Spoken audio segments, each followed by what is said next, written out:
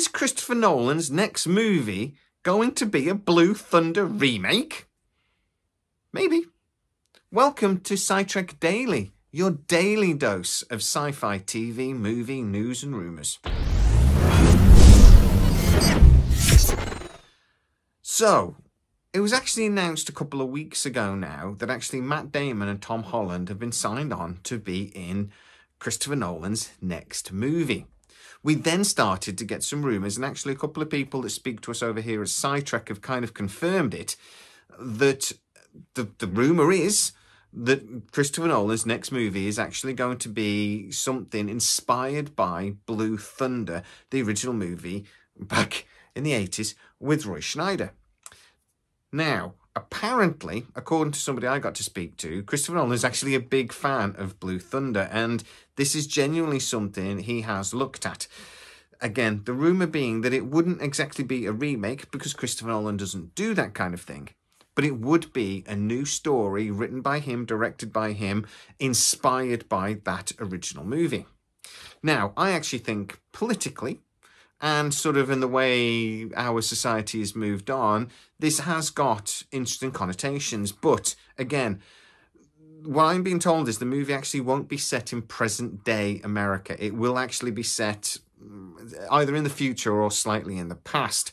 Now, I think that also has very interesting connotations, because does it mean this is going to be sort of a dystopian future in LA, war-torn, you know, think something maybe like Predator 2 or something, you know, maybe a slightly exaggerated vision of what LA was going to be like, Demolition Man maybe, something like that, or is it actually going to be set in the 80s and maybe a slight reimagining of what it was like back in the 80s and what would have happened or what would have been different if something like a Blue Thunder helicopter, remember, a military helicopter, was used by the police.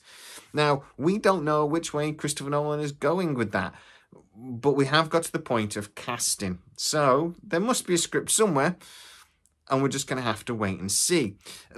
Christopher Nolan is traditionally quite secretive about lots of his projects. Remembering Dunkirk didn't get announced till quite late, actually, in the early pre-production. Tenet was something that was kept very under wraps, and so is Inception. So, is this something I'm excited about? Not really.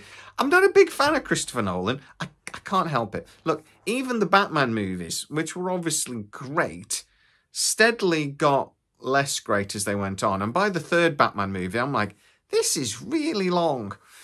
And that is one of my problems with Christopher Nolan.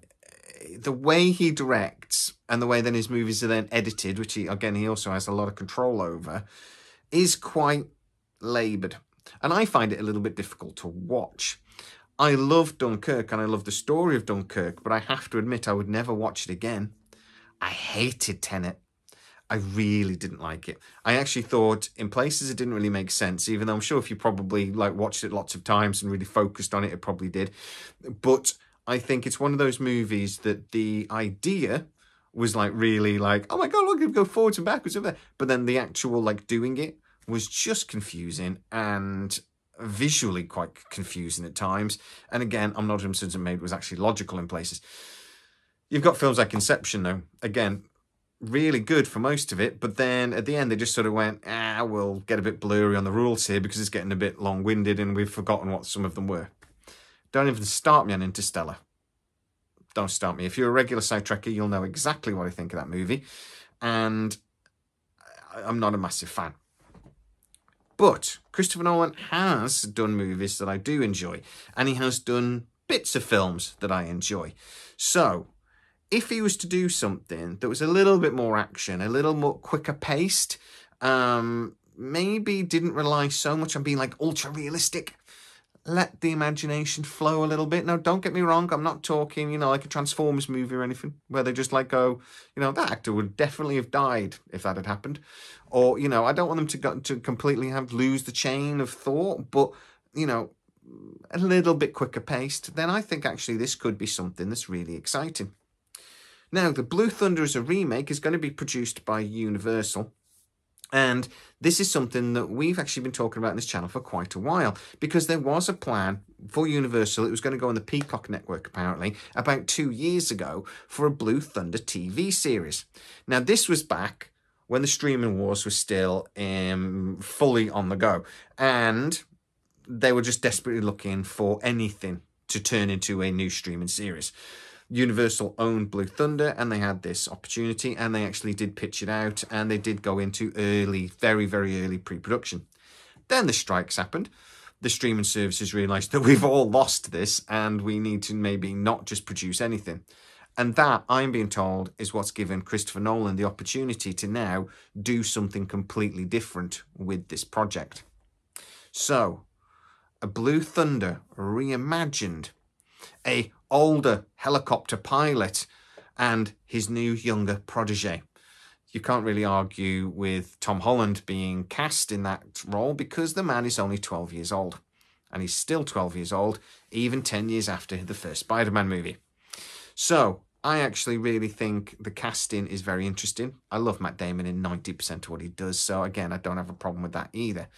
I just really hope that we get the best out of Christopher Nolan, and that he actually does something that's not just clever, thought-inspiring, you know, dramatically interesting, but actually entertaining as well. But hey, that's only my opinion. Get into the comments and tell me what you think. What do you think of Christopher Nolan's movies as a whole? Interstellar is regularly voted as one of the most realistic and most exciting sci-fi movies ever made. I personally go, it's not bloody realistic. The robots are square and somehow walk without falling over. They cock up some of the gravitational stuff, because actually you wouldn't be able to get that close to a black hole and have that distortional effect. It's not, again, accurate.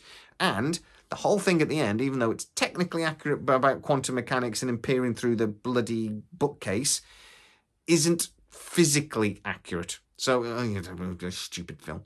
Anyway, but that's my opinion. Get into the comments and tell me what your opinion is. Is this something that you think Christopher Nolan could actually smash out of the park? Or is it going to be another Tenet? Which I think universally everybody hates, right? Get into the comments and tell me exactly what you think. If you are new to the channel, we're going to be doing these videos daily, mostly, with news and opinion on new sci-fi projects, TV, movie, entertainment, etc. So please subscribe if you want to see more. As always, please stay safe, and I'll catch you next time.